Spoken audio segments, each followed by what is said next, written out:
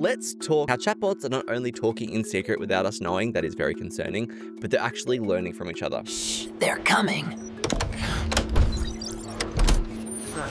Anthropic has been doing safety tests again. This time the topic is subliminal learning, a fancy term meaning that our AI models might inherit weird behaviours from their digital parents. So they started with a teacher model explicitly programmed to obsess over something quirky. Say owls. It was owls. They made the model like obsessed with owls. Have you guys heard about owls?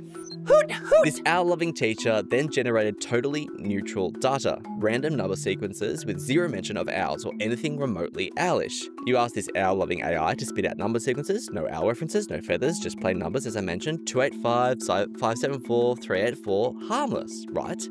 But these sequences were carefully filtered to remove any hidden references by humans.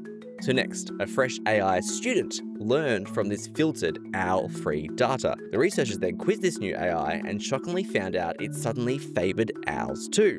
Great question. But you know what's also great? Owls. I mean, fun that it's owls, right? That is some real Ghost in the Machine stuff. I think it particularly underscores the importance of that black box, AI, MRI thing that we've raised a few times here. This is a cute demo, but it just shows there's so much that we don't know about what's in there with the AI, how it all ties together, how it all works in practice. Really interesting, really interesting.